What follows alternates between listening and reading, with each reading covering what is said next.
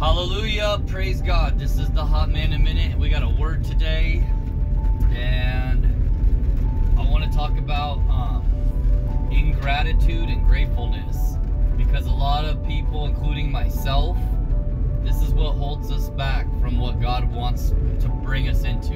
You know what I mean?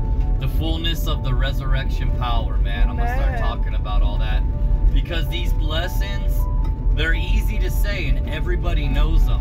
And that's fine, so that's why we're discussing it. But the whole point is applying the lesson. That's where the rubber hits the road. That's where very few Christians walk in the realm of applying this knowledge, okay? Everybody knows it, not too many people apply it. So I pray in Jesus' name that all these teachings, you can apply them to your walk and walk in it, especially when it's difficult to do so. So we're going to start with Luke 17:17. And in that passage of scripture, it should be on the screen. What does it say for 17:17? All right, it says, "So Jesus answered and said, were there not 10 cleansed? Yes. But where are the 9? Right, so 10 lepers were cleansed, okay? Today is 10:10. 10 is the number spiritually of lacking nothing.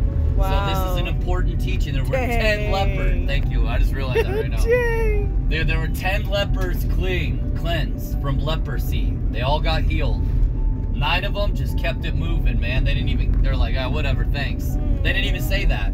But one came back and fell at the feet of Jesus and crying in thankfulness. Now this is the heart and the mind frame that you read the scripture with me and you understand what I'm saying. But this teaching, I want you to take it to the next level and apply that level of gratitude. Say you got a family member who just sucks and they're tormenting you. You need to be grateful for that person, even though you don't want to be. Say you have a horrible financial situation and you're really struggling with life. You need to be grateful for what God has given you. Praise the Lord, He's given you clean drinking water. Praise the Lord, hopefully you have somewhere to lay your head at night that's warm and out of the elements. Praise the Lord for the clothes on your back. Praise the Lord for His holy word that does not return void. Praise the Lord for the blood of Jesus was shed for you to atone for your sin. It could always be worse, okay? So be thankful for what you have.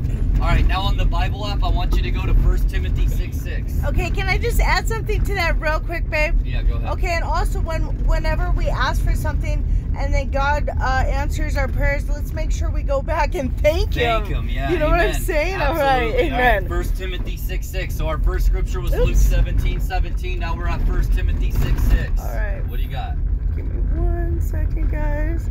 1 Timothy chapter 6, verse 6. 6 is the number of man. All right, here we go.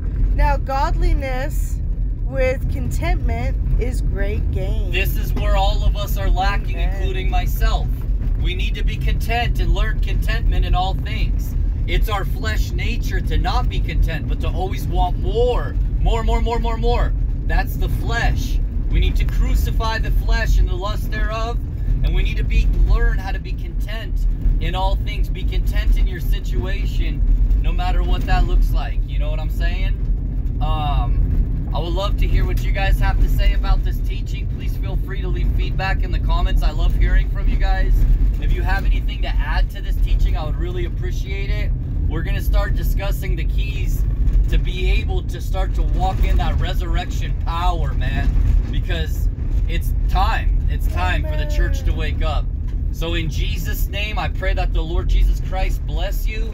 I pray that the Lord Jesus Christ help you to be thankful in all things, that we enter His courts with thanksgiving, and His gates with thanksgiving, and His courts with praise.